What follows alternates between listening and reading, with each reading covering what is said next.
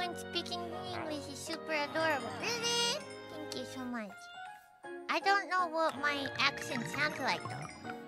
Misho. Your little accent sounds pretty native. Ooh, thank you. Do you think in both language? I actually do think in both language. It's more like what I'm thinking about. Like, it depends on who I'm talking to and stuff. So like if I'm thinking about something that I was talking to in English, I would think about it in English.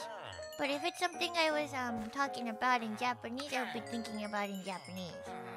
Do you feel something similar to confusion when switching between the two languages frequently?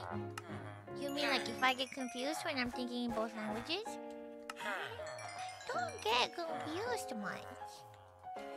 But there's sometimes that I can't think about it in one of the other languages.